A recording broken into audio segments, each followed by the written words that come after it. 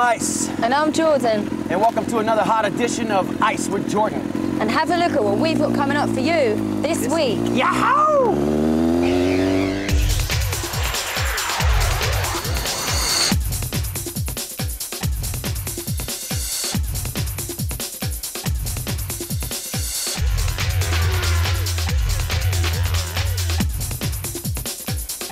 Now, over the past few episodes, we've seen a lot of trick parts that'll make your car look wild.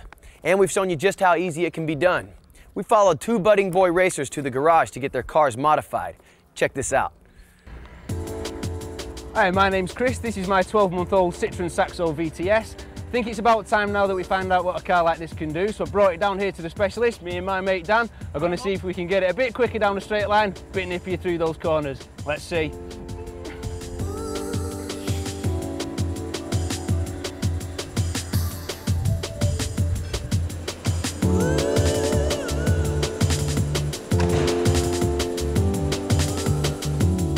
How can I help you? Hey, I've got a Citroen Saxo VTS, which I was hoping to do some modifications on. Right. I certainly want to lower it, but I'd like to make it a bit quicker as well. No problem. What you can do for me? Yep, of course. You say you want to lower it, definitely lower it, 35mm. Lower the torsion bar as well at the back. That'll give you a lot better handling. Excellent. Get a nice performance exhaust on there. And also induction kit as well. What sort of things is that going to do for me? Well, the induction kit is just going to get more air into the engine, so you get more performance that way. And the exhaust is going to get, obviously, exhaust gas out a lot quicker. Again, getting more performance. Excellent, that's what we want. Okay, if you want to come through, I'll show you exactly what they do. Great, thanks. Okay. Right, there we go, that's your rear back box. That's the 3-inch round tailpipe there, all stainless steel. That looks good to me. So full system on there, that'll give you more power. Also, we've got the induction kit there, induction filter. That'll remove all your air box. That'll allow a lot more air into the engine, get more power again out that way. Excellent, that's what we want. Work well with the exhaust. And again, not a lot to look at, but there's your springs. That will lower the car 35mm. That's got me happy to brake for those corners. Definitely, definitely. Fit all right in a day? We've got the lads on it right away for you. That's great. Okay.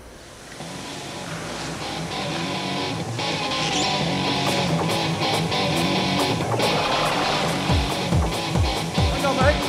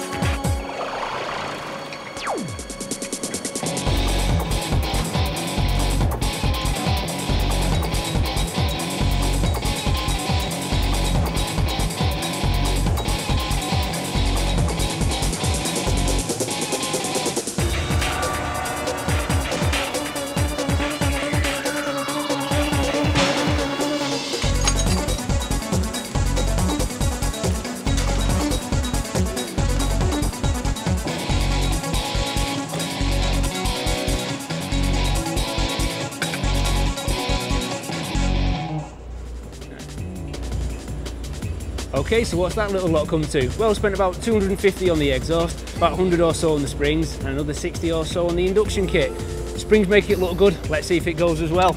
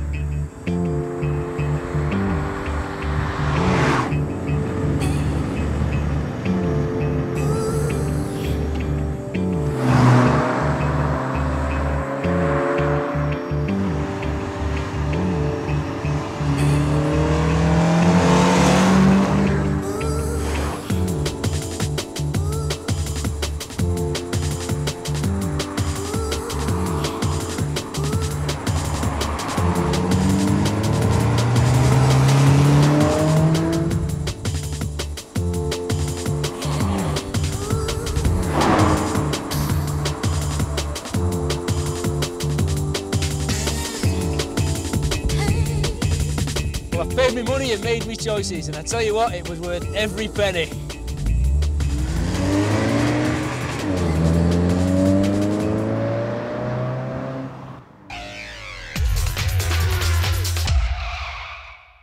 It's time for Ice on Ice, and we saved the best for last. This awesome red compact BMW, and here to talk about it is Irvin. Irvin, how are you? Hi, pleased to meet you. Pleasure to meet you. Tell us about your system here. Well, back here we've got the amplifiers. We have 4 of these kilowatt amplifiers, and one of them's actually hidden under all this red Alcantara. And we've got 2 4-channel 400 watt amplifiers. The larger amplifiers power the subwoofers. Okay. The smaller amplifiers actually power the mid-range and higher frequencies. I see you got some LCDs here. What's the LCD for? On the top here we've got 2 screens which attach to the video and also to the Dreamcast, which is in the centre console. So you can just hang out, drink some beers, and watch some movies out here in the parking lot or something? Yeah, whatever you like, yeah. Oh, gotta dig it. And I guess you got your speakers here for the sound out here when you... Yeah, I've got a couple of coax speakers. One thing I noticed is it's very bulky here, and it looks like it weighs an awful lot. You have to do anything to the suspension or anything? Yeah, we put a severe amount of weight in the back here. The original suspension just couldn't cope with it, so we've had to upgrade the springs. The first springs we tried weren't quite there, but these springs, touch wood, these can handle the load, yeah. Yeah? So you, what do you think the weight of the whole system here is? I wouldn't like to guess. 4 people? Probably equal to about 4 people? 4 large people, yeah. Right. That's quite a bit for a compact, yeah. Yeah, no doubt. Well, it certainly is exciting. I can't wait to hear it. Let's have a look on the inside. Good deal. All right, Irvin. Wow, massive, huh? Yeah, in this dome here we've got 4 kilowatt subs. We've got 2 face in, 2 face out. What's the significance of that? It just looks pretty and Just looks good, huh? yeah, it just gives us a chance to show off the nice magnet. Good reason. But it works the same, huh? The woofer sounds the same whether it's normal or backwards, huh? Yeah, well these are coming through a ported box. Oh, okay. We've got 4 ports, 4 3-inch ports. Basically a woofer just moves the air no matter if it's turned this way or that way. Yeah, exactly. Nice. Very nice. And what do you have down here on the floor? Well, when we're not actually using these subs, we like to listen to some music at an ordinary volume. Classical, right? Yeah. Ordinary volume, okay. So we've got a couple of 8-inch woofers to provide some fairly tight, punchy bass. And in the back here we've got a couple of 2-way speakers. And in the doors we've got some separates. Right, and what's this here? That's a games console, so when we're at the beach or at a show we can actually take time out and play some computer games. Nice. So Irvin, how many TVs you got in the whole thing? Well, we've got 8 TV screens altogether. We've got one where the glove box used to be, 1 in the roof, and 2 on the back of the seat headrests, and 2 in the sides, and then 2 in the boot. One thing I noticed here is that you got them in the headrest, but you have no back seat. Yeah. So it's got to be for a show, huh? Yeah, exactly. That's the reason. I picked up on that. All right. It's to fill in the little bit of space that you may have while people are looking at the sub box. Show the people how you can install certain things. Yeah. Right.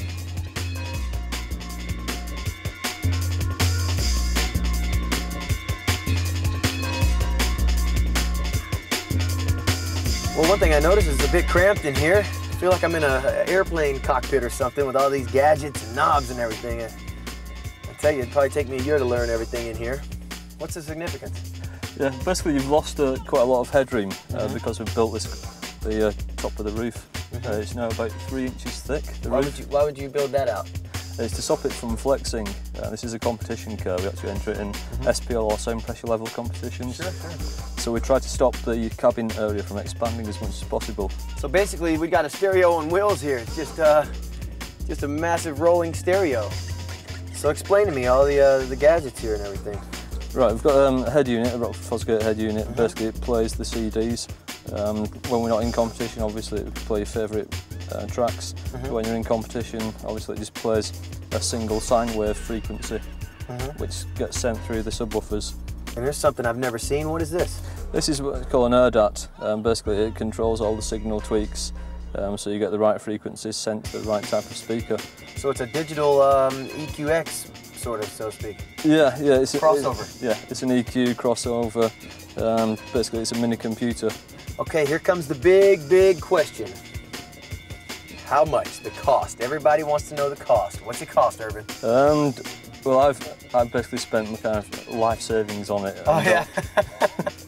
I couldn't put an actual figure on it. It's just in excess of 25,000. Probably more in the system than the car, you think, or? Probably, yeah. Yeah? Somewhere like that? Wow. Yeah, I just lost count of it. So you could have had 2 cars for the price of this one, huh? Yeah, but the stereo in the other car might not be as good. I can imagine that. I doubt that. Wow.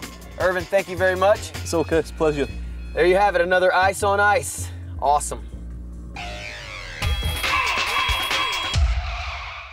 This is the time for Jordan's strip. This is John with his Citroen Saxo. Now, before we find out a bit about the car, he's going to take it around the strip and show us what he can do.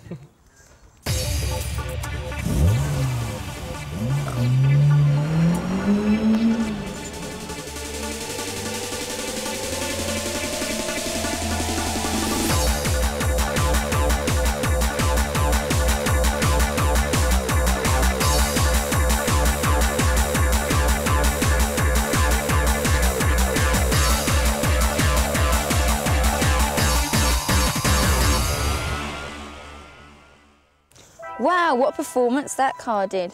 Now then, John, I'll have to be a bit nosy. How old are you? I'm 23. And what do you do? I'm an IT manager. I see. Yes. So, as we know, you've got Citroen Saxo. What have you added to it? Well, I've got some new wheels for a start, and then I've added some new seats as well. Are they like the bucket seats? They call them bucket seats? Yeah, bucket seats. And are they comfortable? Very comfortable. Ah. Yeah. What else? The exhaust, did you say? Yeah, I've changed the exhaust at the back. It's a new system all the way through.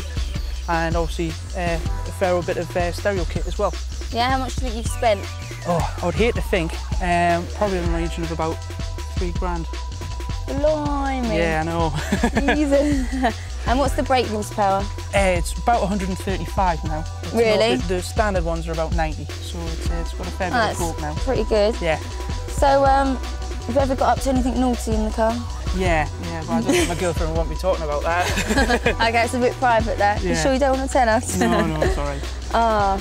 So how long are you intending to keep the car? I've got it probably for 3 years. I've had it for a year now, yeah. So another couple of years. So you're not bored of it yet then? No, there's plenty of stuff still yet to do. Yep. Yeah. What do you think you're going to add to it next? Probably do the interior. Maybe do the back seats. Maybe like them. Different colour or all colour coded? Same colour. Yeah? Match the front. Oh, well I can't wait to see, you know, when you finish that. Yeah. And I have to ask, John, what would you prefer? A week with the Ferrari or a week with me? Or a night with me? Oh, a night with you two would be all right. Yeah? Yeah? Yeah. Oh, we should do that then, shouldn't we? Oh, okay. See you later. Let's go. Don't think you're going for a night now. No, I don't think so. All that, and we're still only halfway through the show, but there's loads more to come after the breaks. Stay tuned.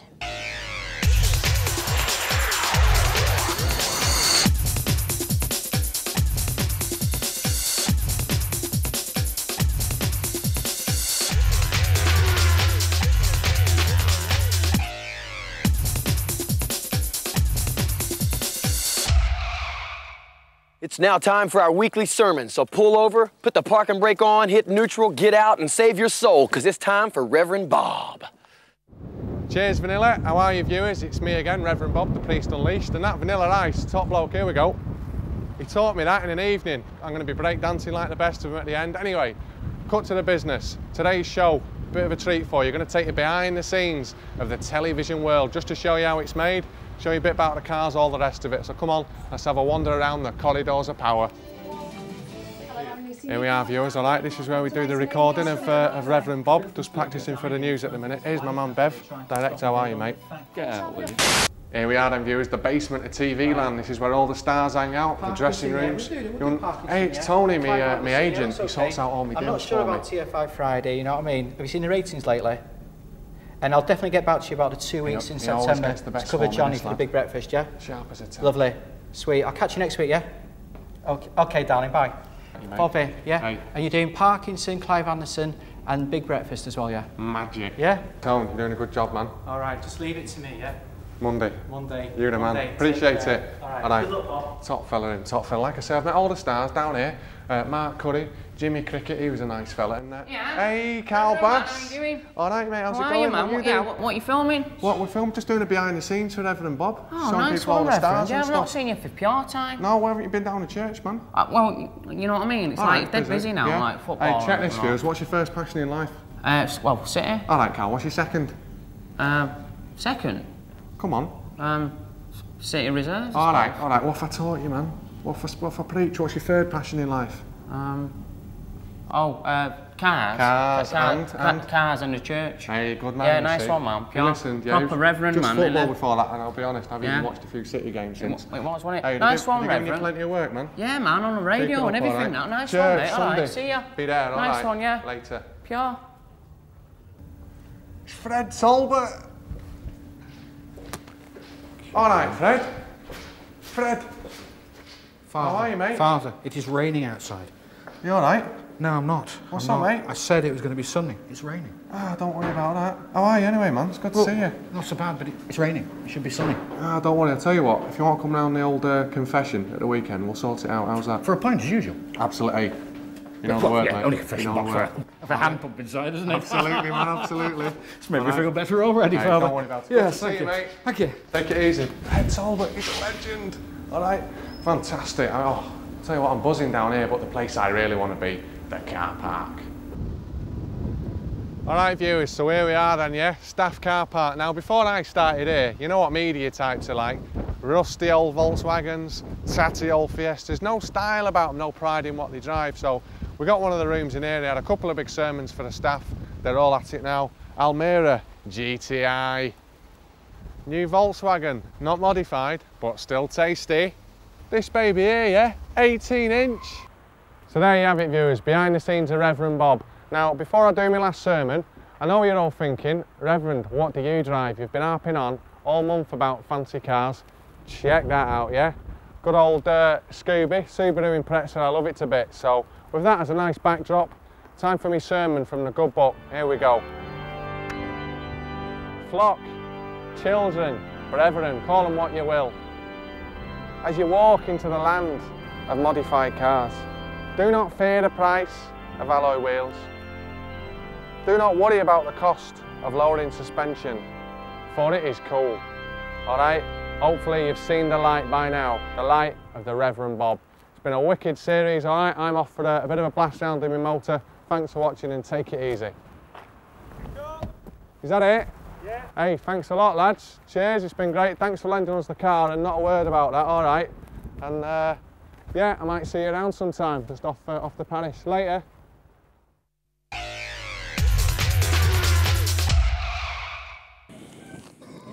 If you ever wonder how to take a regular hatchback car and turn it into a Ferrari-beating supercar, we take you to Peugeot Ecosse in Scotland for our special report. Check it out.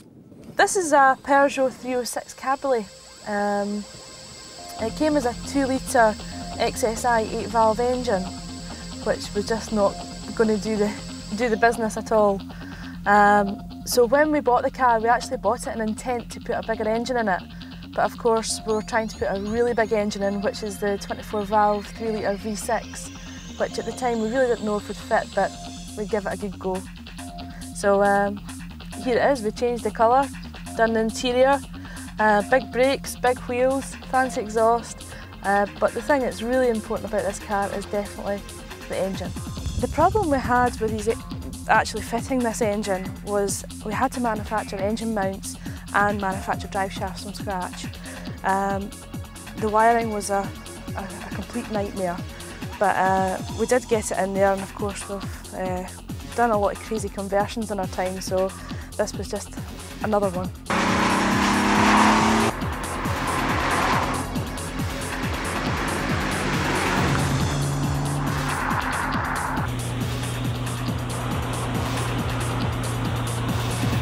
Ecosse are known throughout Europe for their modifying prowess, and Matt's car proved what a mind can conceive, Ecosse can achieve.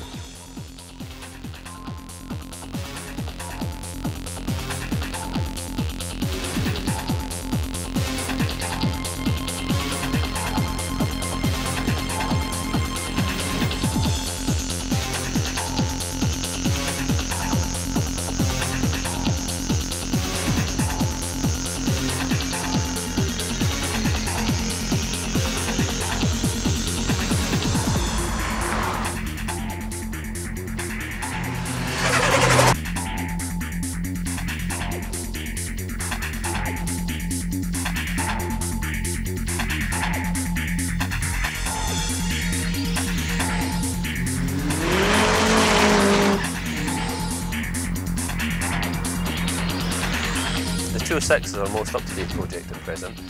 That originally started as a diesel 206, believe it or not, and what we've done is within a few days of having it, we had the engine out of it, and we always had in mind to try the engine from the 306 GTI 6 in it. That's the 167 brake version, and it was really a case of try it and see if it would fit. We've recently put a full body kit on it as well. We've lowered it, put a set of wheels on it. We've actually converted the wheels so that the 5 studs accepted on the car, because there was a particular type of wheel that we liked, but we couldn't find the fitment for it. And really, I think it has totally transformed people's, idea of the 206.